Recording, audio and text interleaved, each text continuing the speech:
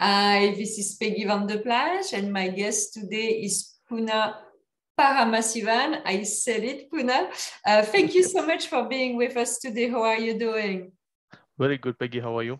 Very, very good. So you're the co-founder and the CTO of a very, very interesting company called EvonSys.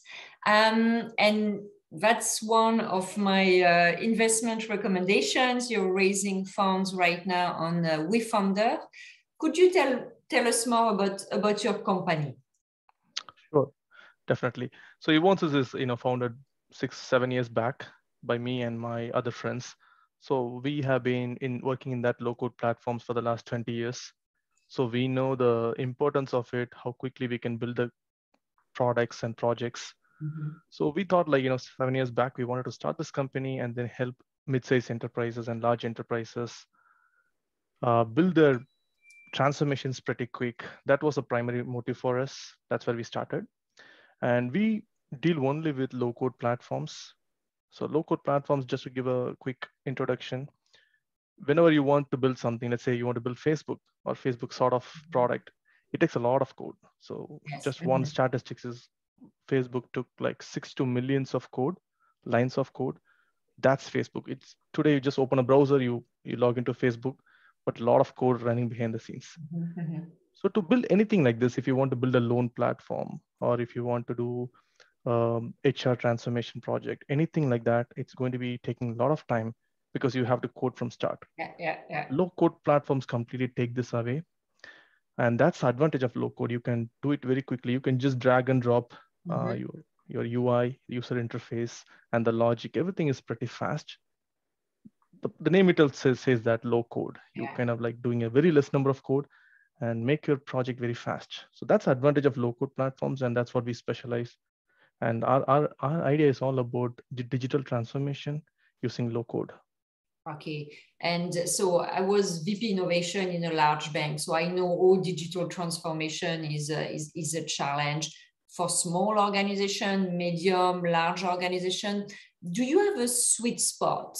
Do you have an industry that Mhm. you love and that you're really going deep? I need to say that last year your revenue were close to 15 million.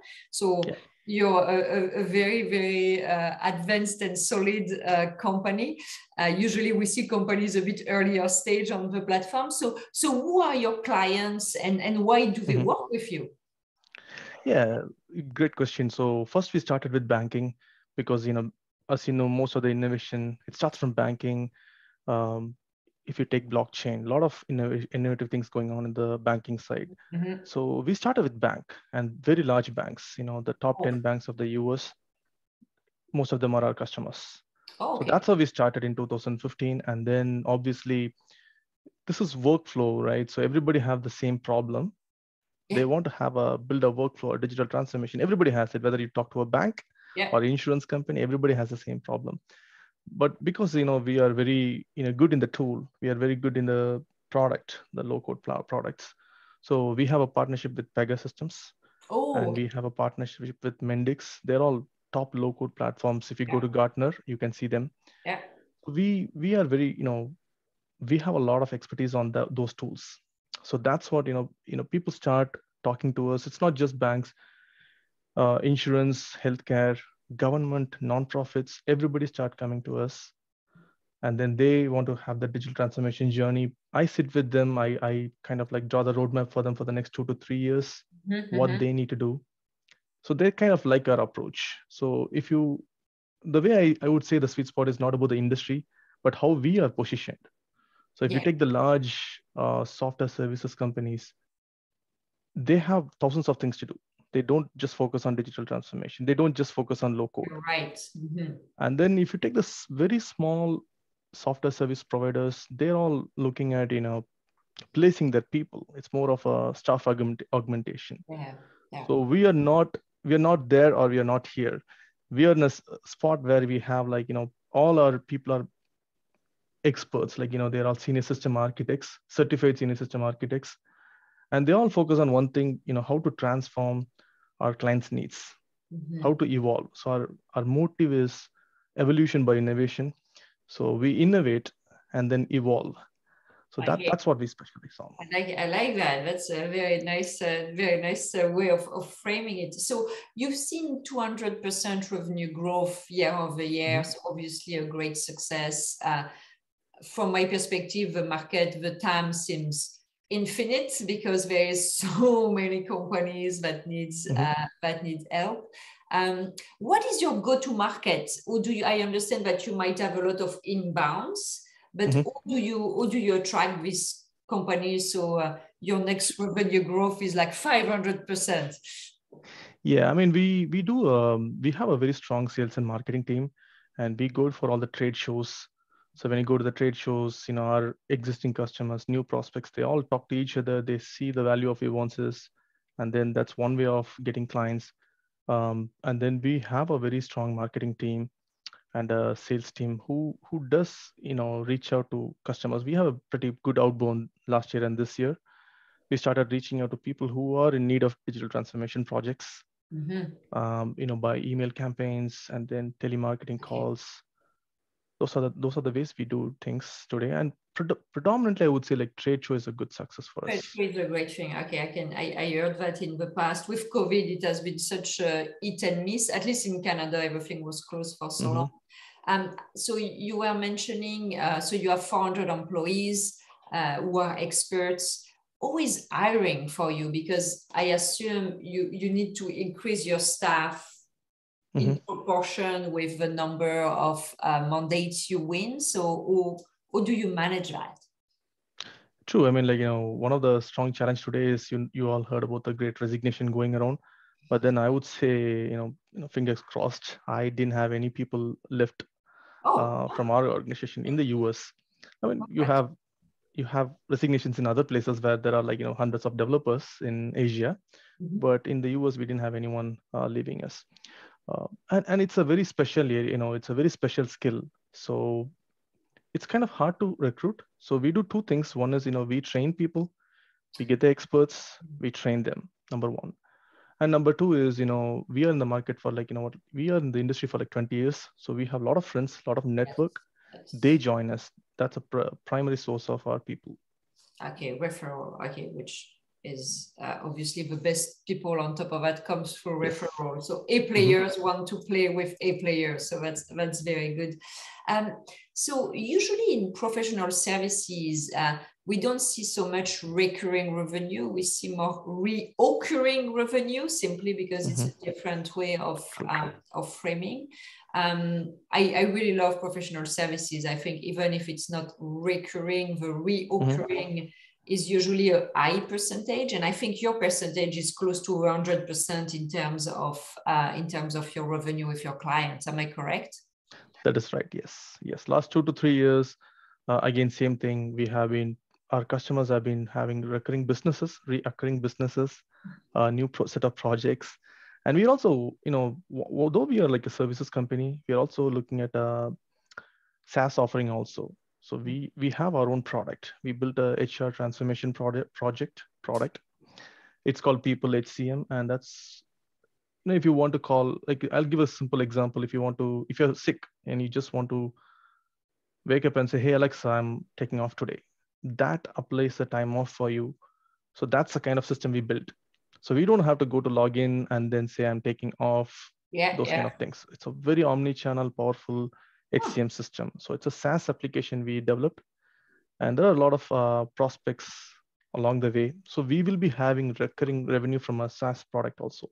Got you. And are you planning to develop additional products parallel to the HR? Okay. Oh, that's great. That's right. I didn't realize that you had the recurring product. It's very difficult usually for service company to develop product because they're so hooked on the cash, Product, you really need to allocate your revenue, your income to fund your product. So I guess the raise is going to finance some of this work as well then. It does too. Yeah, it helps a little bit. Yes. But, in the way we did is last 3-4 years, the first 3-4 years, we did not develop products, but we built accelerators.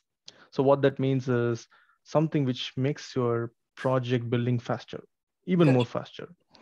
So we built them. And then at some point we thought, okay, that's one of the reasons you see clients coming back. But then we looked at the SaaS market also, because we have people, right? So if you say 400 developers, not all 400 developers will be in project. There are times they will come into what we call it as a bench. They don't Yes. work for a specific client, and that time they start working on these products. So we are, Ah, yeah, great. Okay, that makes yeah, sense. yes. Okay. And the good thing is, like, they're all industry experts. So some of them focus on insurance, some of them focus on manufacturing. So those are the other next set of SaaS products coming up. Mhm. But right now we have the HCM as one of our SaaS product. Okay, that's very exciting. And in addition of, so you mentioned the products you're creating, you're mentioning the accelerant that you have, Mhm. but I see in terms of IP as well, all the processes, the templates, the way you actually frame projects, and that usually people underestimate that in the service industry. They think that it's not IP, but it is actually IP. So you have a lot of different type of IP in the company. That is right. People value that, actually. If our clients like us because of that one reason. Yeah. If you want to build a, so one of the thing is, like, if you send money from, say, Canada to US, obviously it's going to involve Swift and messaging back and forth. It's not like an email, right? They send Swift messages. So most of the times when you look at wholesale banking, it's going to be a lot of millions of dollars. So there are products, but then when you build accelerators, it makes your life even more easier. There is one of the Australian bank, we built a project where we were able to do the payment investigation project in 3 to 6 months. So that's like huge, because it takes regularly, even with the low code platforms, it takes more than a year. But Exactly. because of our accelerators, it went so fast. So all the prospects and clients love us because of the Yeah. accelerators. Well, and what I meant with people don't really, it's more investors who don't necessarily understand that if you're a Oh, professional gotcha. services firm, Hmm. you have tons of IP. Usually it's very binary. You're a product Hmm. company or you're a service company, but Yes. even Yeah. service company have Yeah. very valuable IP. And to your point, if you're able to deliver a project in half of the time and Hmm. obviously reasonable costs, because that all come together, well, suddenly you're much more valuable and much more True. likely to be Hmm. seeing this recurring revenue or Yeah. recurring revenue. So I really like that. Yeah. In terms of TAM, we discussed obviously, so it's a large TAM simply because digital transformation touches everything. I understand you mentioned Australia, you mentioned the US. You're working with pretty much every countries and every industry in the world. No, not that much of everywhere in the world, but I would say, like, 80% of the revenue comes from the US, and Okay. 20% from Europe and Australia. So we are in 4 different continents. Okay. Primarily I would say Netherlands is one of the, in the Europe, Netherlands is huge for us. Okay. Yeah. And in the US, I would say, like, US is a predominant factor for us. And we Well, also have a, Canada presence, but it's very small. yeah, yeah. But I mean, that's your presence today. Your Mhm. presence tomorrow, basically, the world could be your oyster. True, true, true. There is no Yeah. barrier for you to No. help Yeah, I mean, companies across the. definitely, definitely. There is, a lot of expansion for us. Some of the things we had to slow down. There are opportunities in the Middle East, Yeah, a lot of opportunities in the Europe and United Kingdom. So it's all coming up. I would say, like, next 2 to 3 years, we'll have more and more presence. I can see that. Um, Anything that I didn't mention that you would like to share with the investors who are watching this video, and why they should Mhm. invest? I invested, so I'm already sold, but Mhm. maybe some people are still looking into that. Any Sure. last thoughts? Yeah, definitely. I just want to give a high level idea. Like, most of the times people think a very early level, entry level SaaS company goes for crowdfunding. We are kind of breaking that bias here. We are a very successful services company. We are getting into crowdfunding because we want our friends, family, and extended circle to be benefited first. So that's a reason. They never had any angel investment done in the past. So they're all using this platform, we funder, to get the funds here. And then obviously the way we are looking, the trajectory looks very strong for us. We are going to have a Reg D accredited investor round next, and then followed by a Reg A, and then we are planning to go live into IPO in aggressively, I would say, like into next 2 to 3 years, we would be thinking of either IPO or DPO, and we need more investors for that. And that's one big reason for us to start here with crowdfunding. Yes. I hear that very often. Yeah, that's a smart move. And I like the fact that you're already thinking down the line. Yes. Aligning all your ducks. So that makes a lot of sense. That's very exciting. And you know, right now we are very kind of like, you know, our valuation is very, very less. We didn't do we are evaluated more, but then we want to get more investors. So we want to give a lot of discounts for the early investors. I'm very, very positive. This is the right time for you to invest in EvonSys and then get the rewards in the next 2 to 3 years. That's wonderful. Well, Punna, thank you so much for taking the time, giving more context. You know, like I'm even more excited. I'm wondering if I'm not going to increase my investment actually now that we just talked. But thank you so much for your time, and really wishing you a lot of luck with your company. Thank you so much, Peggy. Thank you.